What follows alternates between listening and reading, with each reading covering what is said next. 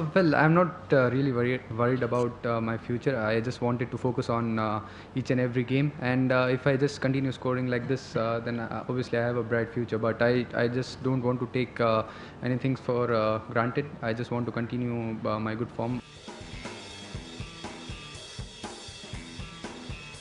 I've done the same thing in the domestic format, and I never like to get out. And there's always a prize on my wicket. So even I mean, after scoring a double hundred, I never wanted to give away my wicket, and that's the reason I can able to score big ones.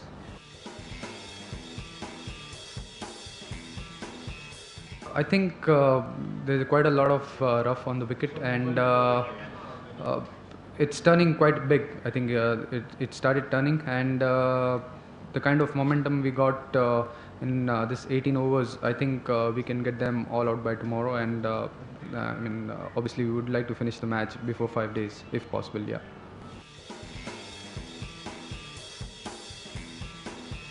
I think it's always important to bat up the order as a batsman, and I always like challenges. And when you're batting at number three, most of the time you'll end up facing new ball, and it's a big responsibility to bat at number three.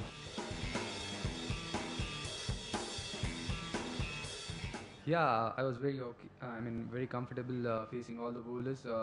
Initially, my concern was Greenspan because I didn't face him, but after I faced him in a couple of overs, I felt that I mean I can manage to play him.